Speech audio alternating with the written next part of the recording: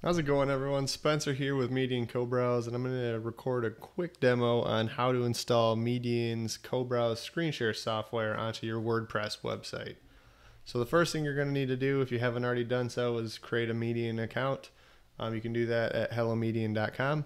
Once you have an account created, you simply click Settings and click Installation, and it will bring you to this menu, and then you can actually grab the script, go ahead and copy that script, and then you can install that script on your WordPress website. So right here I have a demo WordPress website.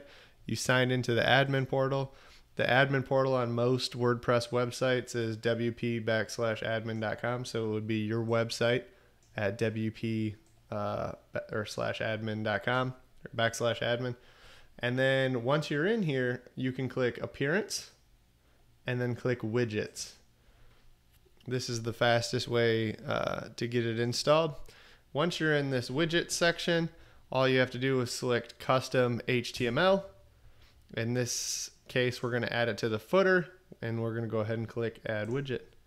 And now we have this custom HTML tag over here in the footer, and we'll just go ahead and paste that code here and click Save. And then once we click Save, we are actually done.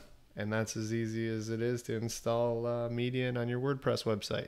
Now, once you're done, you can actually come back over here to your admin portal and click the Median icon at the top here, and you'll be able to see all of your users that are on your website in real time, and you can start screen shares with them. If you have any questions, please email us or shoot us a message or contact us via the chat, and we'll be happy to help. Thanks.